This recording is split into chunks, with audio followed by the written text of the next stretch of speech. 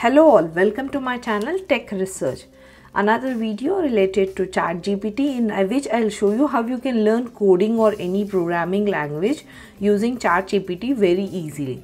So let's quickly go to ChatGPT window and see what are the different things that ChatGPT provides us in learning coding. So as you can see, it provides also the history of different work that you have asked or questions that you have asked to ChatGPT.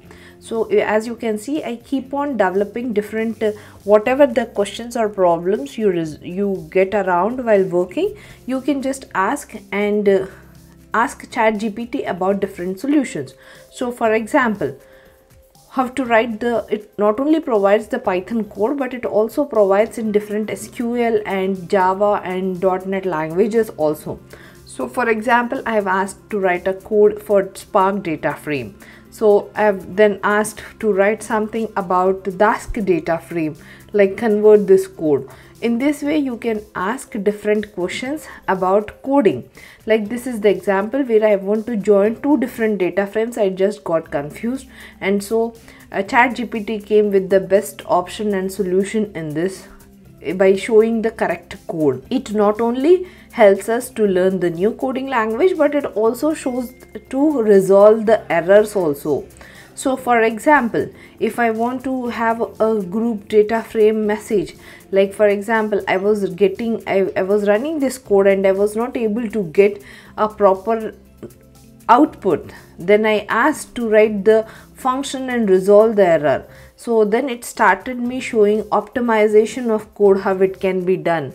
So in this way, you can easily ask any code related to your programming or coding, and ChatGPT will help you to show the syntax, and not only show the syntax but also give you the correct code, how it looks like, by giving an example.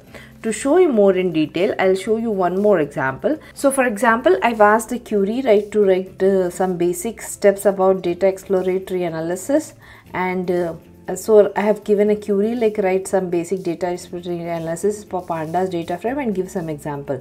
So let's see what ChatGPT has to offer us. So it will show you the explanation first, and then it will tell you the steps that you have to follow, and it will also give the sequence by sequence code that you have to use when getting something which you desired for that query.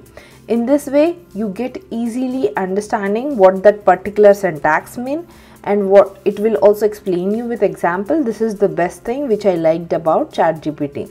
In this way, irrespective of any programming language, you can learn coding very easily using ChatGPT and also resolve different errors related to code in ChatGPT window.